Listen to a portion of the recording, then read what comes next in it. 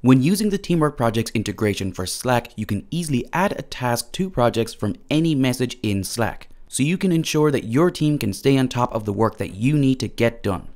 So here we are in Slack and we have our Teamwork Projects integration set up. And you can see that down here I've posted a message suggesting an article, and if I want to create a task from this message, all I need to do is hover over that message and then select the options drop down here on the right hand side. And now you can see here that we can easily add a task in Teamwork Projects. In our add task window here, we first need to select our project. So I'll go with Company Newsletter 2018. Next up, we just need to add our task title. Below this, our task description is currently what we have written as our message in Slack.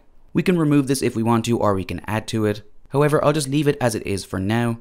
And down here, we can select whether or not we want to send notifications. So I'll just select yes here. And now all we need to do is create our task. And now we can see a confirmation message here of where the task was added, and we can follow this link to go to the task itself.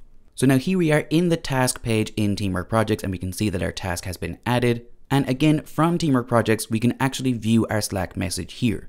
And that's it. That's how easy it is to add a task in Teamwork Projects from a message within Slack.